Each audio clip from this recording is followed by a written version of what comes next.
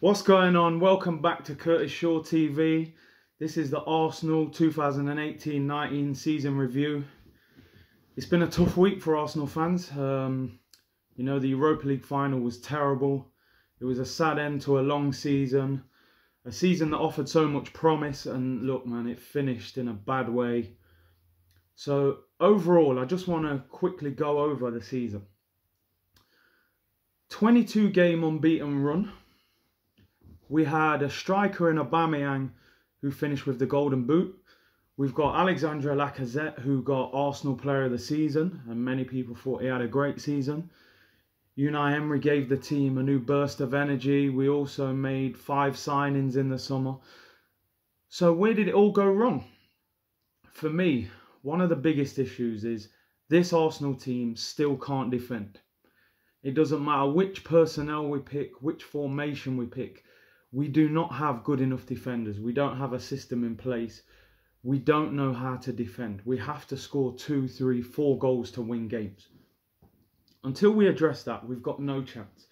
I said in my previous video, Arsenal at this moment are currently closer to West Ham and Everton and Leicester and Wolves than we are to Liverpool and Manchester City. We are miles behind them. Quickly, one thing I want to say. Tottenham lost last night to Liverpool, and I think every Arsenal fan was happy to see Tottenham lose. Of course, I'm the same. I wanted them to lose. I was happy to see Liverpool win. But let's get one thing straight. You should always concentrate on your own house before you worry about what your next door neighbours got inside theirs. Let's worry about Arsenal before we overly think about Tottenham's failings. Let's look at our own club. Yeah, I understand Tottenham lost. It's worth a giggle and a bit of banter on social media. But that shouldn't be the pleasure of our season that Tottenham lost the Champions League final. It takes a lot of quality to get into a Champions League final in the first place. We have to start making progress. In my opinion, Stan Kroenke will not back Unai Emery properly this summer. He hasn't done it in the past. If he didn't do it for Arsene Wenger, who was at the club for over 20 years, who he had a great relationship with, then why would he do it for Unai Emery, a guy who's been at the club for what, a year? There's no reason that he's going to change. If he does not back Unai Emery this summer, I don't see much changing for Arsenal next season. The fans will have to put things into action. I think when people wanted Wenger out, there was a big split in the camp. 50-50, do you want him, do you not? And that's why that whole situation didn't go well. But with this Kroenke situation, I believe 70, 80, 90% of Arsenal fans want him to change the way he runs the club or move the club on to someone who'll run us properly. Football's turned into a money business now. You cannot compete without spending. The team who won the league, Manchester City, they spent the most money overall. Liverpool spent huge money in the summer. Look at the rewards, especially when you've got the right manager.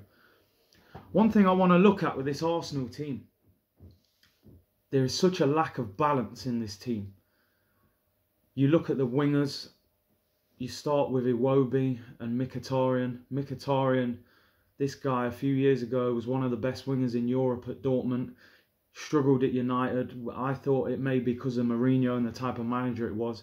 He really hasn't kicked on at Arsenal. The Alexis Sanchez-Mkhitaryan swap has got to be one of the worst swap deals in Premier League history for both clubs. It really hasn't worked. We gave up a superstar for a guy who hasn't done well for us. And Man United have turned a superstar into a guy who just looks finished. Whether that's their fault or not, it's a different matter. Alex Iwobi brings a lot of debate amongst this fan base. You know, sometimes he's decent, sometimes he's not. He's got a bit of pace, he's direct.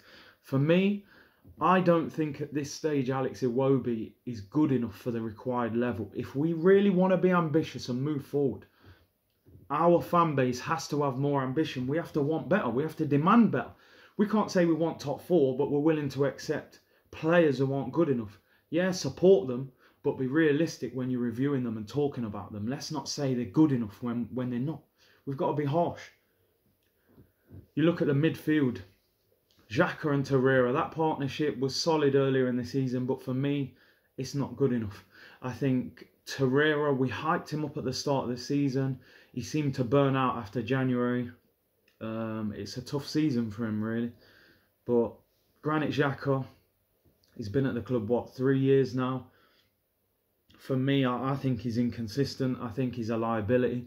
I think at times he's good, but you're almost waiting for the bad game. You're waiting for the mistake. With top quality players, you're not watching them expecting them to make mistakes because you just believe they're quality. Granit Xhaka's like a ticking time bomb. For me, if he was a squad player, he's okay. If he's starting him every week, the standard is not high enough. You look at the defence. For me, Arsenal don't have one centre-back who's good enough. People may argue, you know, Socrates, a lot of people praise him. 12 yellow cards, 12 yellow cards in the Premier League this season, plus a red in the Europa League. He's 30 years of age, probably past his best in my opinion. I think he's been the best of a bad bunch this season, but I don't necessarily think he's the standard we require. The thing I will put into question is, if you put better defenders around him, maybe he will look better as well. Cajon is finished in my opinion. The injury problems are too much. Monreal for me is done. I would move him on. Kolasinac, left wing back's okay. His end product's not good enough. And defensively, he is absolutely shocking in my opinion. Hector Bellerin, to be fair to him, prior to the injury this season, I thought he was having one of his best seasons. I just hope he can recover from the injury. Rob Holding's a decent young player. Some people really rave about him. I think he's decent. Maybe we haven't seen the best of him yet. But again, I hope he recovers from the injury. You look at the goalkeeper. I think Leno was probably the signing of the season this season for us. I think he settled in well. He has to have a better back four or back three in front of him for us to see the best of him. He's making too many saves every game. He shouldn't be. It should be games he makes 2 or 3 saves. He's making 6 or 7 every game because of the weak defence. You look at the strikers. People have criticised our front two this season and it baffles me. Absolutely baffles me. Where would this Arsenal team be this season without Lacazette and Aubameyang? How many times have they scored the winner? Even on our 22-game unbeaten run, we weren't necessarily playing great football. It was individual brilliance, usually from one of them two, that got us the victory. People have said Aubameyang misses too many chances. He got the golden boot in a team that lacks balance, that lacks proper creativity. Imagine if we had 2 great wingers. Imagine if Mesut Ozil was on great form. He got 2 assists this season. You can't criticise them.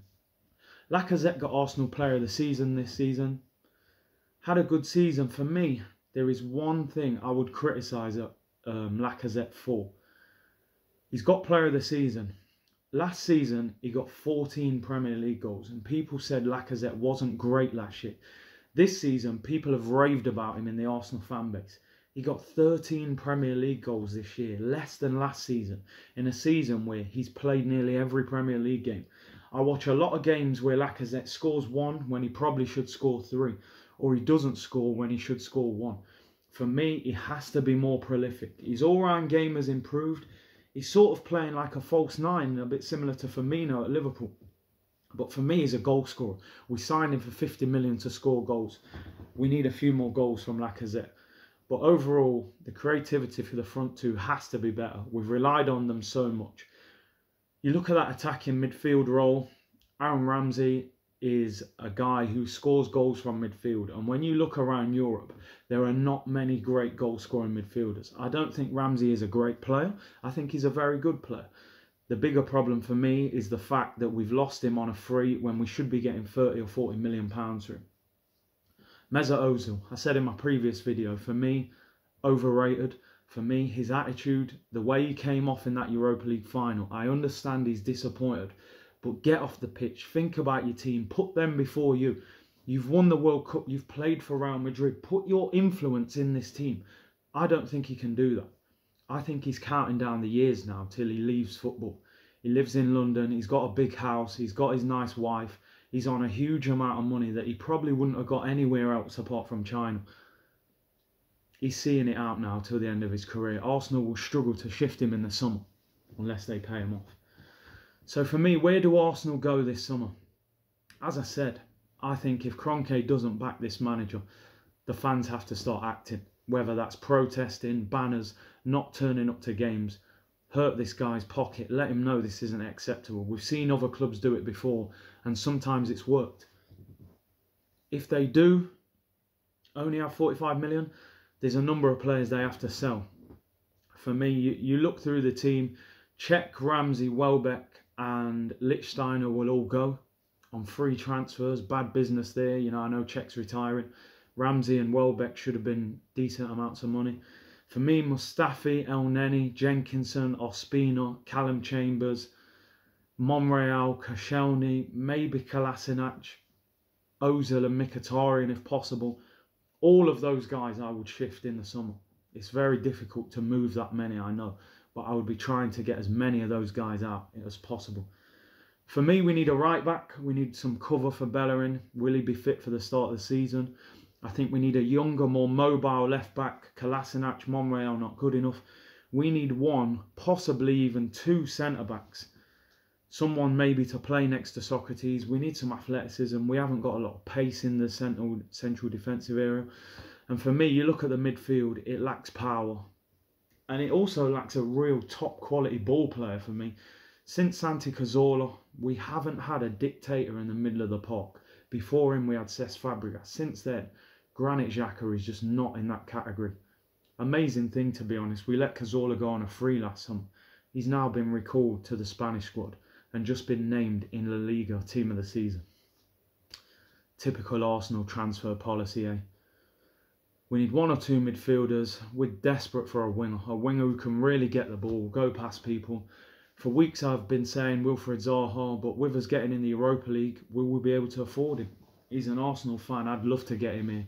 Scored 10 goals this season in a bang average Crystal Palace team. I think he could go to the next level at Arsenal. We're being linked with players like Ryan Fraser, £30 million.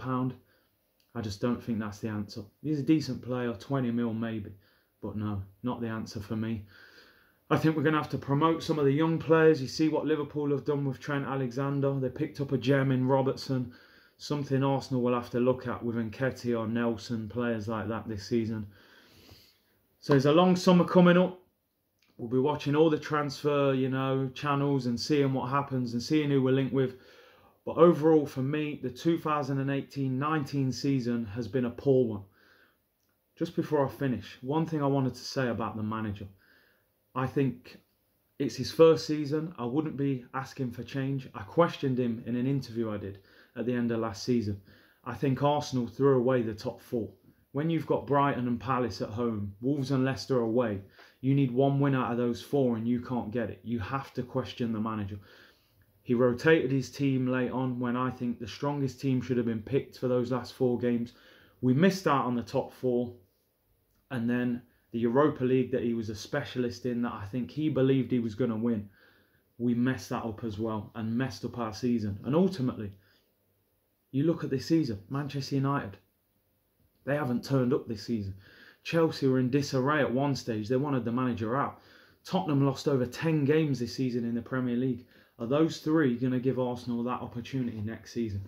I don't think so. So overall, as I say, for me, the 2018-19 season was a disappointment. A few individual players who we can praise, Leno, Lacazette maybe, Aubameyang, Torreira for the start of the season. But overall, not good enough. What's going to happen in the summer? Stay tuned, there'll be more videos. We'll start doing some different things, getting people involved in interviews. Look out for the next video. Bless.